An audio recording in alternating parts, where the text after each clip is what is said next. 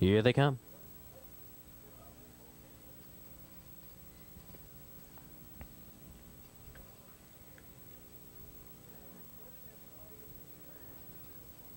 They're often pacing Westfield Luck.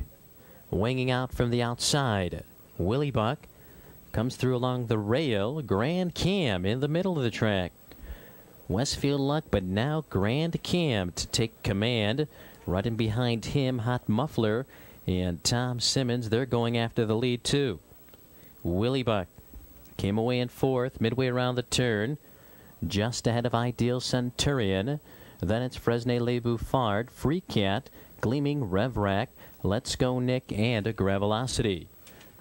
Opening quarter, 28-2. Grand Cam on top and now tries to settle in. Hot Muffler racing in second, 3 back to Westfield Luck and Homer Hochstetler. Willie Buck racing fourth. Ideal Centurion in fifth. Fresnay Le Bouffard saving ground. Free Cat to the outside and in the outer flow. Gleaming Rev Rack behind him. Then it's Let's Go Nick and Gravelocity off the half, 58-3.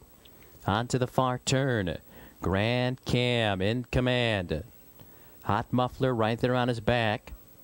On the outside, moving up, first over, Willie Buck. Then it's Westfield Luck, Ideal Centurion in the outer flow. Free Cat, Gleaming Rev Rack.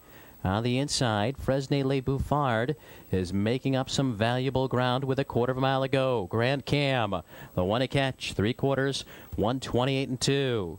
Grand Cam under a drive. On the outside, here comes Hot Muffler. Westfield Luck takes aim.